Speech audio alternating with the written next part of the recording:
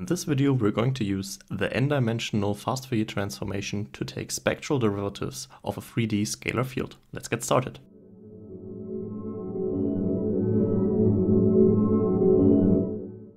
The channel sponsor Pasteur Labs is currently hiring SciML and software engineering positions. Check out pasteurlabs.ai/careers for more details. Hi and welcome to this new video where we're going to extend the idea of taking spectral derivatives to 3 dimensions. We are again working with real-valued fields, so it is sufficient to use the RFFT, and its higher dimensional counterpart is the RFFT-N, allowing us to perform an FFT over an arbitrary number of axes. I already imported NumPy and also Plotly because visualization in 3D is a bit more easier or nicer with Plotly than with Matplotlib. Then let's start by defining the domain on which we operate. So again, I want to use a unit domain. So in 3 dimensions, that would be the unit cube. So it's something which has an extent of 1 in all of the 3 dimensions. And then I want to discretize each of the 3 dimensions with 40 points.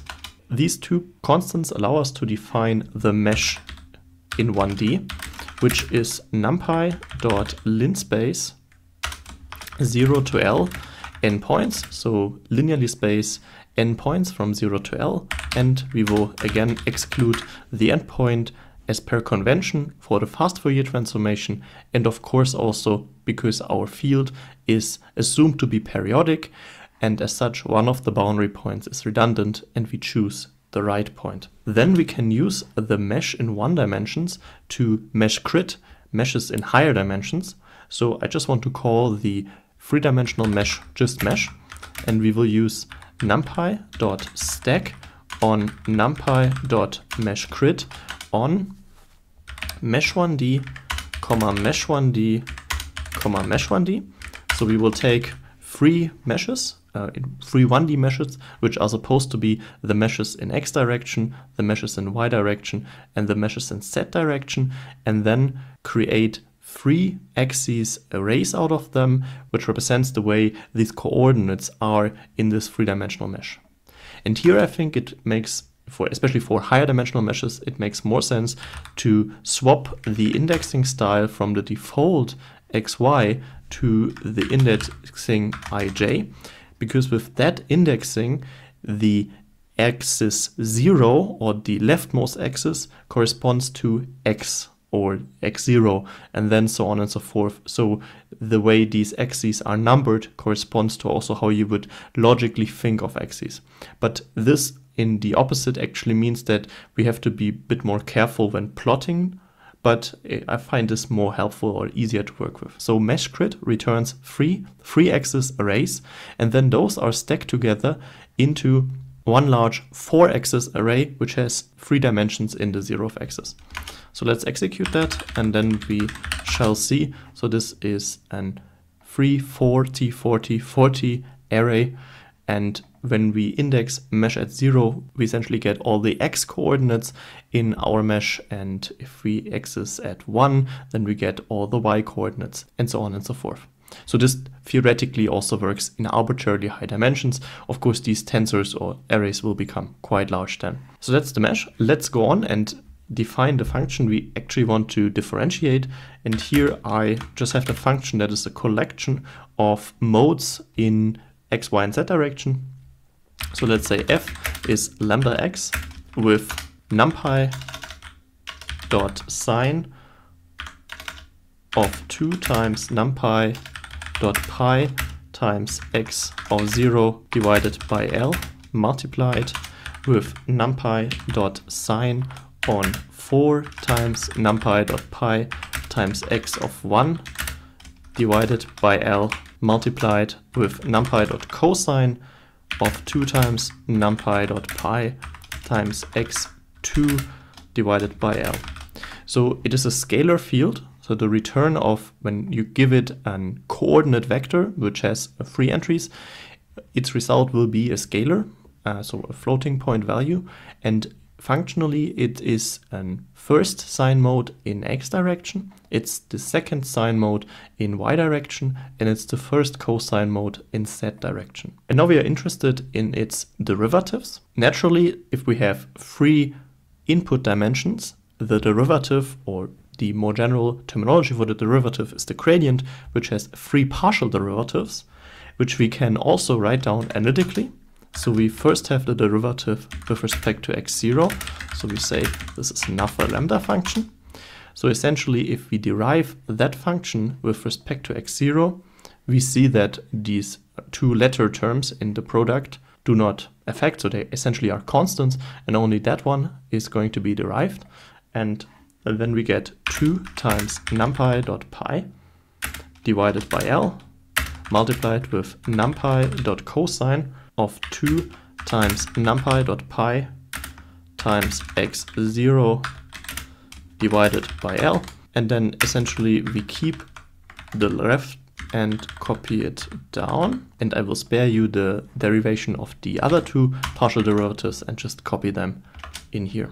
Then we can discretize all the 4 scalar fields on our mesh and call this fh, which is f applied to mesh, and then fx0h is fx0 applied to mesh, and then fx1h is fx1 applied to mesh, and finally fx2h is fx2 applied to mesh.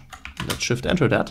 Okay, now before we do the spectral derivative, I want to visualize the fields. For this I will copy in a function that produces a row of volume renderers. Let me just quickly go over it. So basically it is a function that takes an arbitrary number of fields and then creates a row of subplots within Plotly, and for each of the entries or for each of the axes within this figure window, it will add a volume renderer for this 3-dimensional fields, which we clip between -1 and 1, and then it also adds a nice color bar. Okay, let's use this new function to plot the original function next to its 3 derivatives. So let's create a figure object and say plot isosurface row on fh, fx0h, fx1h, and fx2h. And then we just use figure to present it.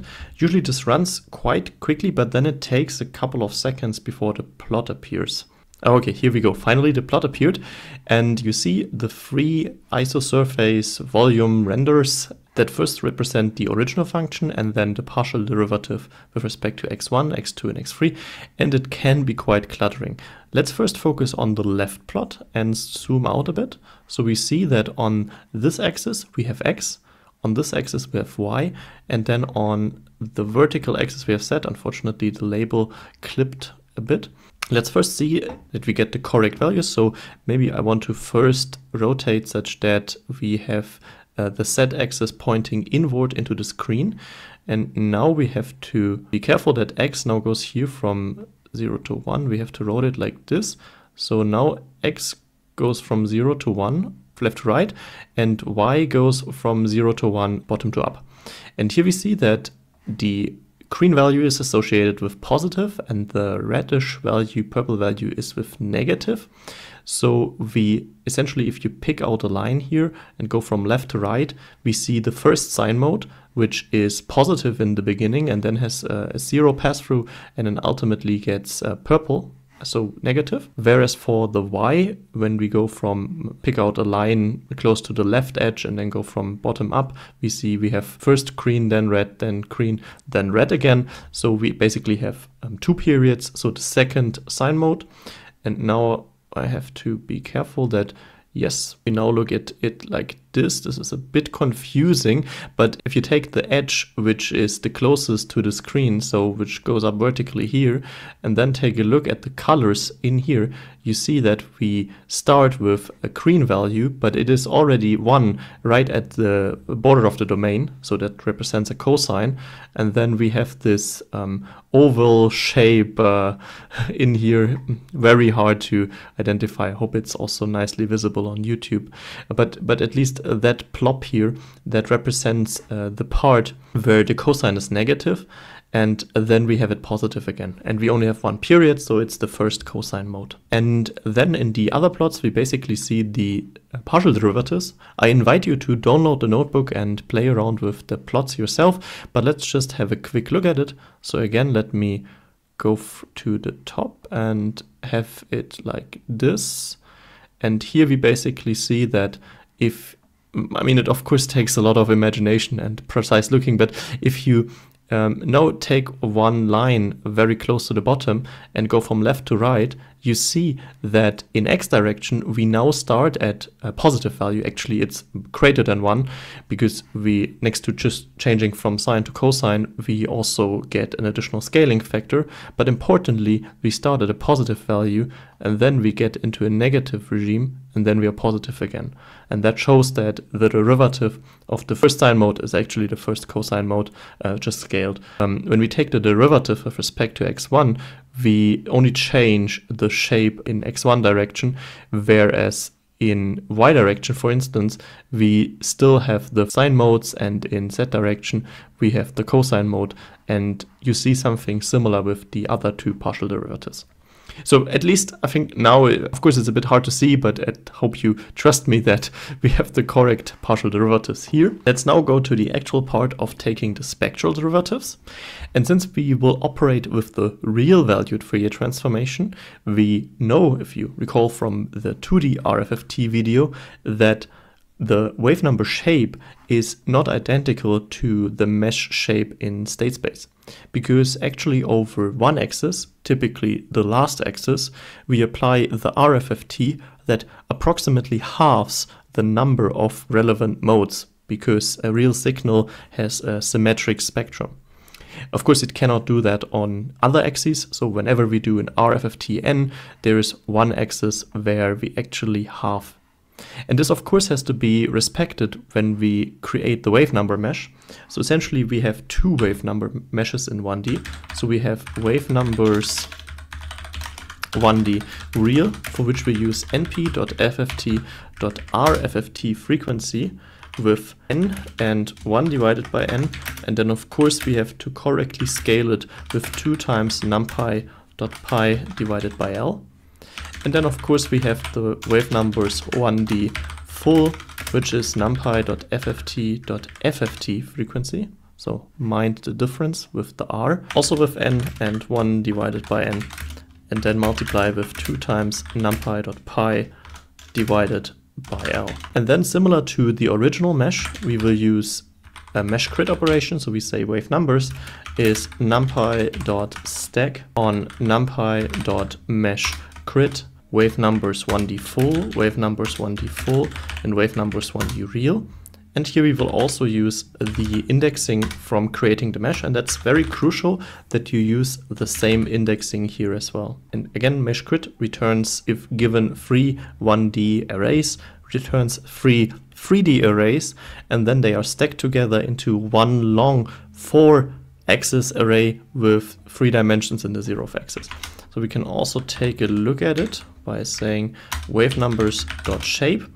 So essentially here we have the free for the free coordinates that we also have in Fourier space, and then 40 wavenumbers in x direction, 40 wavenumbers in y direction, and 21 wavenumbers in z direction. And here we moved the axis, which is approximately halved, is going to be the z-axis. Of course, if you have a domain or a problem where there's one axis or dimension for which you use more or significantly more degrees of freedom than the other ones, it can be reasonable to shift that. Of course, you can also create a Wavenumber mesh where the 21 is here, and then later on with the routines of the FFT, you can make it operate or take the real FFT over that particular axis. With the Wavenumbers down, we can then create the derivative operator or the gradient operator with 1j multiplied with the Wavenumbers, and then ultimately we can take the spectral derivative, so the partial derivative of f with respect to x0 spectrally is numpy.fft.irfftn inverse real valued Fourier transformation on n dimensions.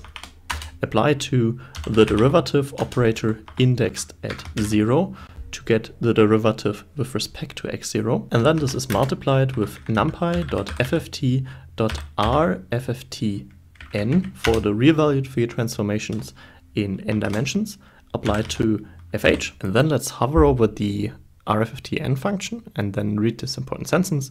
So it says this function computes the n-dimensional DFT over any number of axes in an m-dimensional real array by means of the FFT. And then importantly, by default, all axes are transformed, with the real transform performed over the last axis, while the remaining transforms are complex. As it says, it will by default transform the entire array, which is fine because we have this scalar field. So there's no additional channel dimension that we would not be interested in applying the FFT on.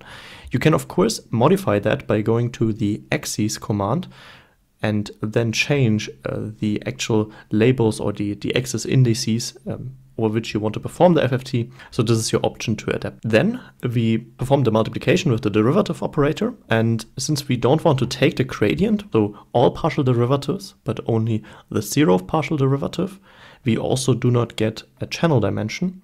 So technically it is also fine to just do the inverse Fourier transformation and by default also applying it over all axes. But if you recall from the real valued Fourier transformation video, is that due to the way that we halve the number of modes in one axis, there is actually an ambiguity how many degrees of freedom those are associated with. So it is always needed to inform the actual state space shape when using the real Fourier transformation. And we can do this by supplying S for shape and then giving n. And handily, if we now provide only 3 entries here, by default, the Fourier transformation or the inverse Fourier transformation would only be applied over the last 3 axes. So hypothetically, if we wanted to do the gradient, which does add a channel dimension, this would also correctly work then.